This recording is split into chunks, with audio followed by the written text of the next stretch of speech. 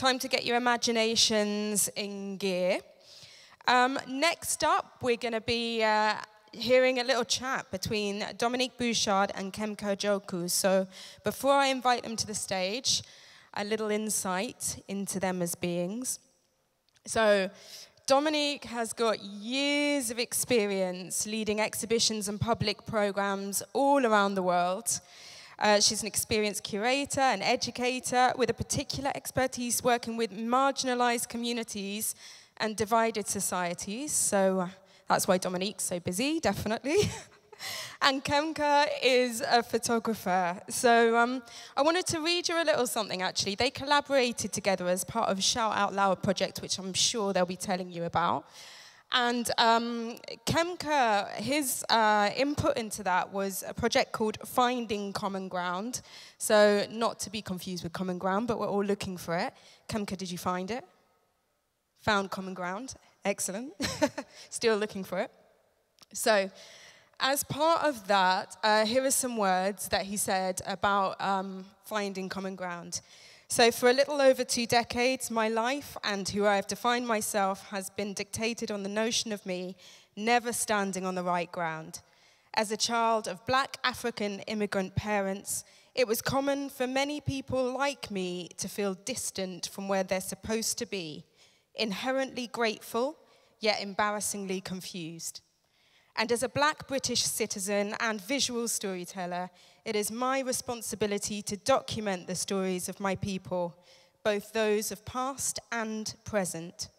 Stories of immigration and cultures inherited from foreign soil and now embedded into the new British way of life. I title this project Finding Common Ground as I wish to represent my people through portraiture and fashion imagery, feeling at home in a country we also claim as our own, and cementing our story in a metaphorical book of English heritage. And so, with those words freshly in mind, I invite to the stage Dominique Bouchard and Kemka Ajoku.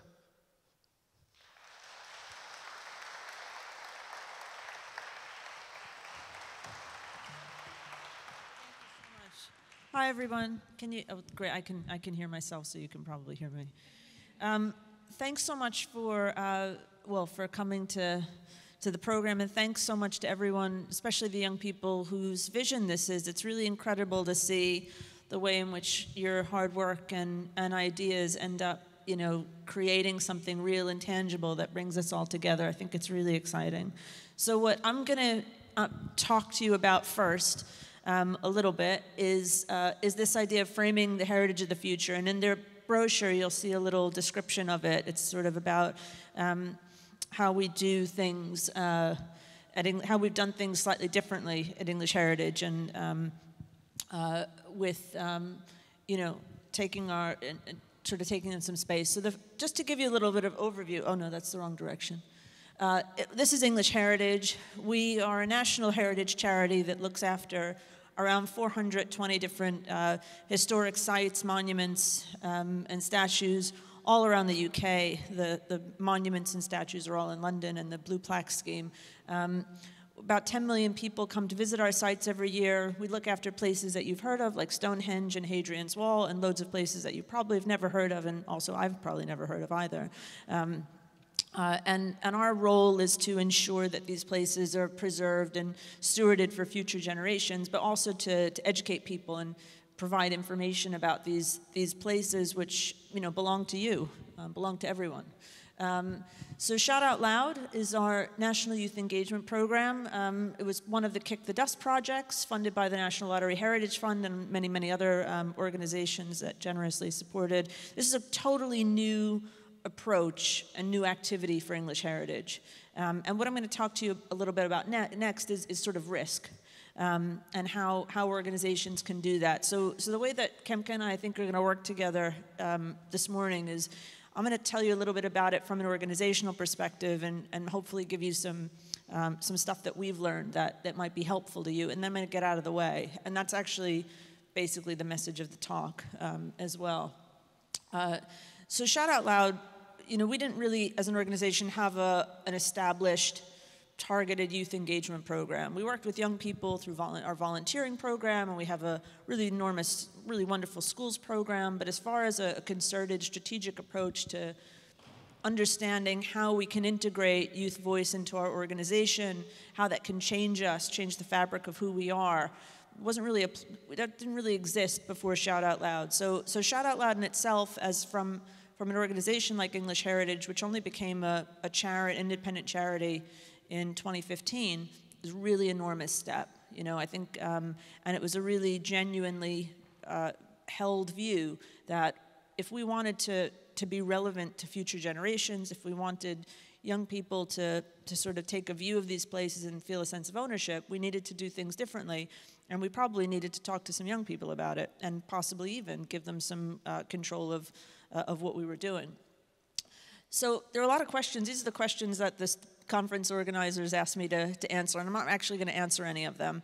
But I think they're really important questions because I don't have any answers for them. Hopefully you're all going to ask these questions of yourselves and of your organization, probably not exactly with Shout Out Loud, but I have kind of one answer for all of this. And it's really what we learned and what we went into when we did this project. And really, it's about risk. And what I want to talk to you about is when you take a risk as an institution, how do you take it, why do you take it, and when do you take it? And these are the main questions we needed to ask ourselves about, try to answer when we go into things. You know, as heritage professionals, we know how to keep places like Stonehenge from falling down most of the time. We know what to do if there's mold growing on something. We know, or we think we do, how to tell people stories and make audio guides and little exhibitions and interpretation and all of that great stuff. Our guidebooks are really lovely, people love them. But going from there, which is a sort of expert-driven approach to interpreting and telling the stories of our sites, to a place where we're going to incorporate youth voice, like what does that even mean? And so all of this was a risk.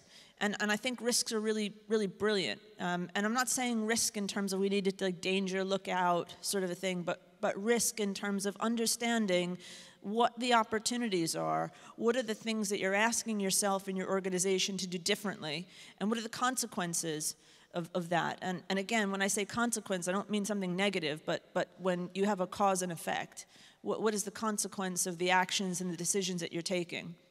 And you need to be comfortable with ambiguity, and you need to be comfortable with the outcome not really being in your control. And that's what for us, one of the brilliant projects that Shout Out Loud sort of enabled us to do and demonstrate the benefit of risk to the organization was through England's New Lenses. So my advice to you all, and I'll tell you a little bit about what England's New Lenses is do one new thing. Not everything new, just one new thing. And so for us, in relation to the England's New Lenses project, we did one new thing. We partnered with an organization called PhotoWorks. They're a national photography charity. They're one of our consortium partners from the Kick the Dust project. And we said to them that we wanted to do a project where we worked with young people and gave young people support to think about and reframe what a heritage site might mean to them. So we worked with PhotoWorks, and we commissioned 4 artists to create new bodies of work, each of them, inspired by the English heritage site of their choosing. And we took all of the stuff that we're really good at, that we think we know what we're doing. So we took all of the history, took all of the collections, we got our properties curators, our gardeners, everybody kind of came together to provide material and give insight into these places selected by the young people, and we helped them to identify places as well that would fit the bill for them. And then we got out of the way. And the new thing for us was kind of getting out of the way. And I think that principle of one new thing has been really, really important for us because it's important from, you all have teams that you work with, you all have managers that tell you what to do, you all have people that you probably tell what to do. If you want to bring people with you, everybody can get their head around doing one new thing. But as soon as you start making it more complicated, there's loads of little variables that pop up, that come up unexpectedly. But if you're really sure that you're going to do one thing, and you're going to ask yourself the question, why are we doing this one thing? How are we going to do this one thing? And when, because when's also really important, then, you can get out of the way and feel confident that you've done your bit. And then, give up control, which is really difficult for all of us, especially if you're involved in engagement or outreach or learning or any of these areas. We're all a bit into controlling what happens because we want to minimize the risk of failure. But with risk, there's always a failure. So there's every chance that we went down this road. We worked with a wonderful photography organization. They really know what they're doing. They're brilliant. I recommend everybody look them up and try to work with them. They're amazing working with young people. They're brilliant, brilliant organization. They know about photography. We're never going to be a photography organization. We're a heritage organization. We need to focus on keeping Stonehenge standing. But by working with them, that meant that all of that expertise was there. So for them, their one new thing was working with us. And so together, we created this environment. But at the end of the day, we weren't really sure if we were going to get any bodies of work out of it, because take a risk. We're enormously pleased, I'd say, with what happened. And I think I'm going to hand over to Kemka now and get out of the way, just like I said I would. It's the down arrow. Okay, great. Good morning, everyone. I hope you guys are doing well. My name is Kemka Ajoku, and today I'm going to present my project, which was part of the English Heritage and PhotoWorks Shout Out Loud scheme that they had. And yeah, as you can see, my project, which happens to be called Finding Common Ground, which I think I found it now, is to do with my understanding of being a Black British citizen and looking at the history that my people have gone through to get to where we are now as a society.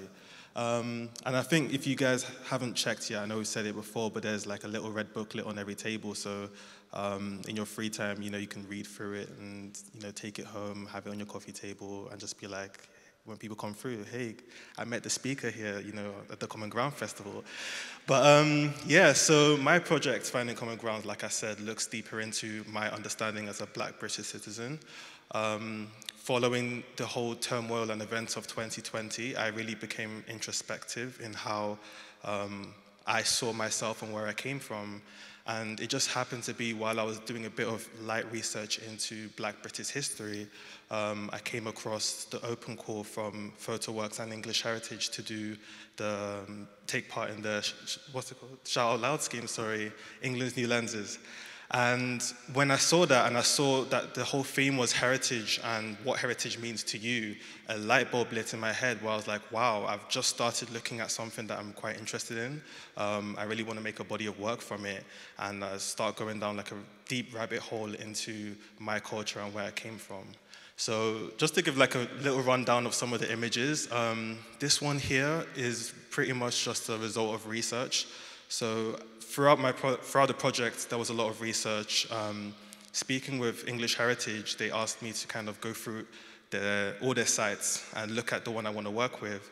And I always say that the first one I chose was literally the last one. So normally people start at the top, and I was like, okay, let me be a little bit different and start at the bottom. And it just happened to be Rest Park. And when I looked it up and did some research, I said, yep, I don't need to check anything else again.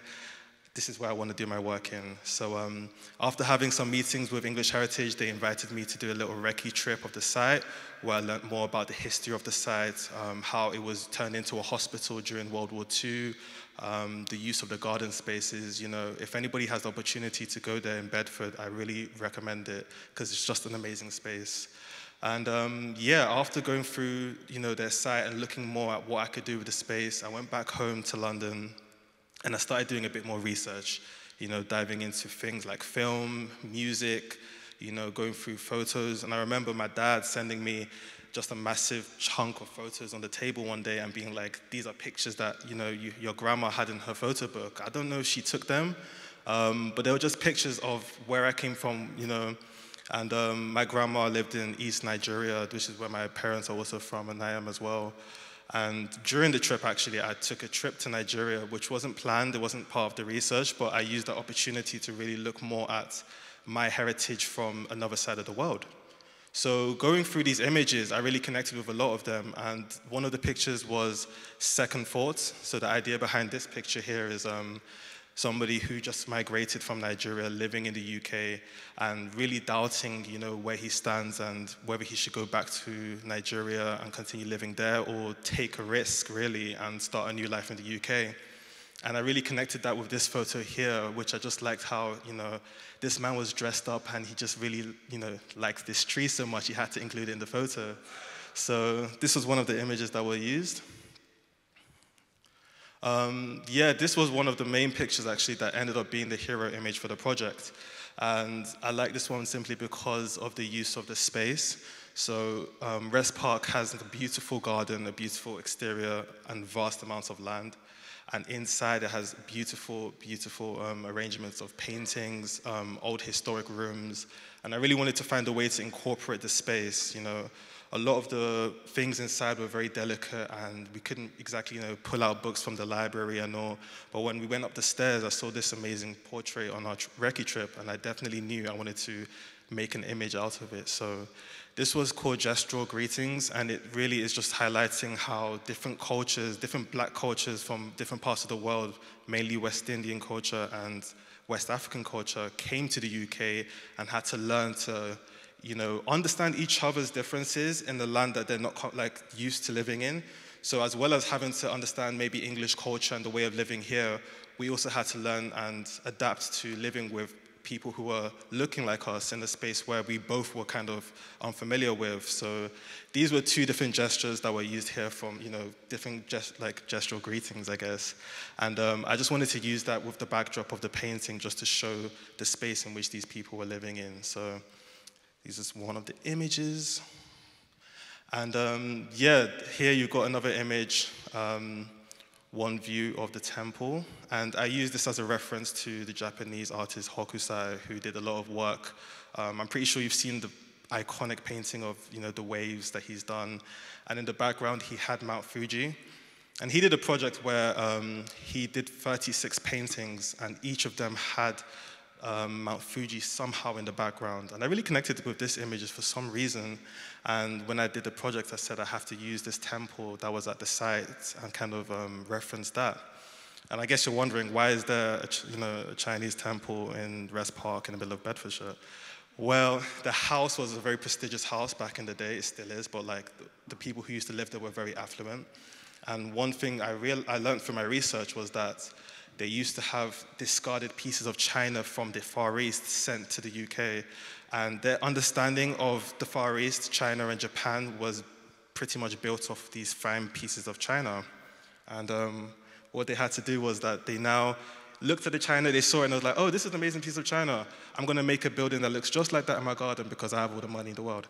And that's exactly what they did. So when I saw that, I was like, okay, how can I connect the history of the site with my own work as well, and kind of use it as a way of not just highlighting the project I want to do, but also highlighting Rest Park and the beauty of it in a sense. So this was one of the images. As you can see there, I was in the corner trying to arrange the shot. It was a freezing cold day, but we made it work. And here, like I said, I just wanted to highlight the beauty of black culture throughout the 20th century. And we had an amazing styling team who were friends of mine. And one thing I told them is that, you can do whatever you want, but I want the models styled in black British designers. And they searched far and wide. We went to some high fashion labels. We also went to some young designers who were still in school. And we just kind of collated a beautiful array of people to just work with. And this is just an example of it. Chialoka here, who's my friend, she has an earring, which is kind of like a mentholated sweet that we eat in Nigeria. And I liked using that as a reference point, just kind of like minimal touches just to show, our culture and little nuances that if somebody who grew up in Nigeria sees that, they will instantly understand And yeah, just one of my ways of highlighting beauty in our culture through the images.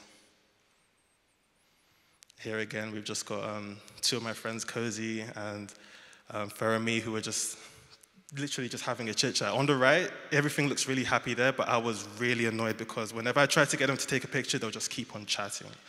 Just keep on talking throughout the whole day. So I was like, you know what, do your thing. So I just let them talk, and then I sat down, I got my camera, everything ready, and in the right moment, I just got this image here. And I just really like how, you know, it's arrayed. I love that you can see the building in the back. There's like, in the corner, there's a little man sitting down on something. Just a nice little touch that Rest Park has. And yeah, on the right, like you can see, we're just doing a little dress rehearsal, literally. And I got one of the backstage images from that. And yeah, another reference, you know, lots of references. A lot of research went into this, and the more I learned about my culture, my history, the more I just had to use these references and include them in my work. So this image was called, I need someone to whisper it to me, it's been quite a while. Lovers Rock, thank you very much. And Lovers Rock was a project that was done in Lewisham in 1976, I believe. And these images were kind of iconic at the time because it was really just a casual party that somebody had in, I believe, a council house or so. And I said, you know, to create the love story that I want to do with this project, I had to include it in my image. So I can go on for days and days about this project. There's so much I want to, like, I can, you know, dive into, but I'm just going to keep it brief and just show you that, you know, some of the images I found during my research were what were referenced here. Again, you know, just backstage images of me working at the site. As you can see, it's a beautiful garden. You know, if you're ever looking for something to do on the weekend, definitely stop by Rest Park. But yeah, it was amazing how English Heritage, when the project was set up, like Dominique said, gave me so much space to just kind of push away and let me do my own thing. And at first, it was very daunting for me because it was something where when I have a project and I'm working with other people, I really want to know everything they want to do. And when they just gave me the space to create how I wanted to, I think that's what made the best piece of work that I have done so far. So I'm really grateful to them. And yeah, definitely find one new way of doing something, because I feel like when you give people that opportunity to show what they really want to do with as much resource as possible, then they tend to make amazing work. So I really do hope you enjoyed me talking about this project. Like I said, you know, take the books home, which if you want to flick through them. It's not just me on it, there's 3 other amazing artists who are part of the project. And yeah, I'm really grateful for English Heritage and PhotoWorks for giving me this opportunity to make this body of work. So, thank you. I just want to say to Kemka that we're so incredibly proud of this work. The government art collections actually purchased a selection of all of these artists' material. And this is sort of the best, this is what heritage should be.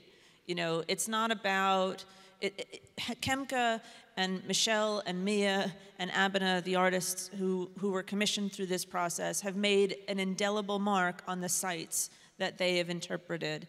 And it's that process of interpretation which means that these sites maintain their relevance and maintain their relevance into the future. And so you know, when we talk about that space, when Kemka talks about the space, it's not, we didn't, on some level, make the space. The space was there. It was about us removing ourselves or supporting, but not dictating. And I think that is, you know, how all of these spaces belong to everyone. Mm-hmm. It was yours before you ever went there.